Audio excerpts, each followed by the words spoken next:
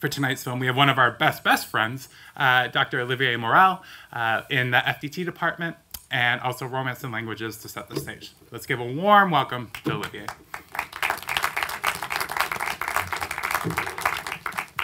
Thank you, Rick. It's beautiful to see this theater with so many people in the theater. I want to thank Ricky, of course, but also Kevin, who's in the booth this evening. Yes, Transit. The film that we're about to watch this evening is a free adaptation of the eponymous novel by German anti-Nazi writer Anna Zegers. Zegers wrote this book in Mexico while in exile between 1941 and 1942. The original version of this text was published by the daily newspaper Berliner Zeitung in 1947. Transit, the novel, draws from Anna Zegers' own experience as a persecuted anti-Nazi asylum seeker who was attempting to flee Europe. At the time, many of the German intellectuals, and especially German Jewish elite members, ended up in the city of Marseille in the south of France, set in the so-called free zone, zone libre, right?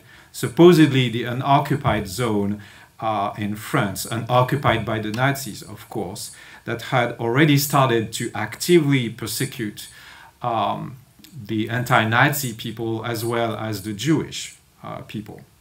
And France was collaborating with the Nazis at the time after the 1940 defeat of France against the Nazis. In other words, Marseille was anything but a safe place.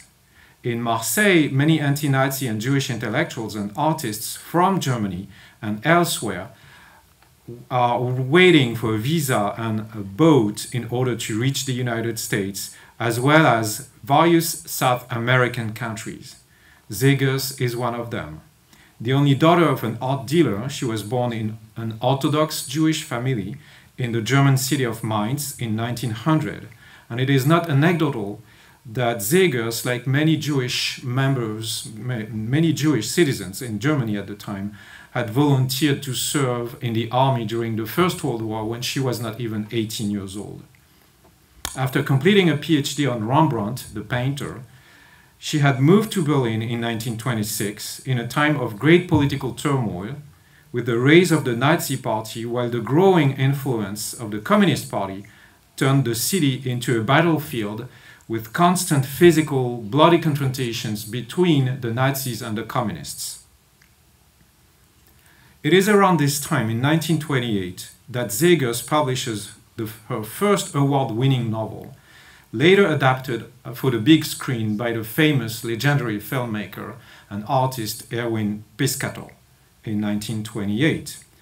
1928 is definitely a turning point in her life, as she also joined the Communist Party of Germany, the KPD. When the Nazis come to power, she's threatened by the regime, she gets arrested and later is released, but it's time to leave. Her books are banned and burned in public. She flees to Paris and later to Marseille. Needless to say, this whole background of persecutions on the basis of race and political affiliations, as well as being a creative intellectual, is absolutely critical in order to understand Transit, her book. Transit, by German filmmaker Christian Petzold, lies in the footprints of Zegers' highly revered book. For many after the war, the novel had been largely forgotten. This lack of interest and memory lapse affected most of the great artists, thinkers, and writers of Zegers' generation, with few exceptions. It is only around the 80s, slowly, that those authors started to be rediscovered as part of what is now called in German the Exilliteratur, the exile literature. It took a student movement in 1968 and during the 70s to revive this great generation and this great tradition of anti-Nazi and Jewish intellectuals and artists.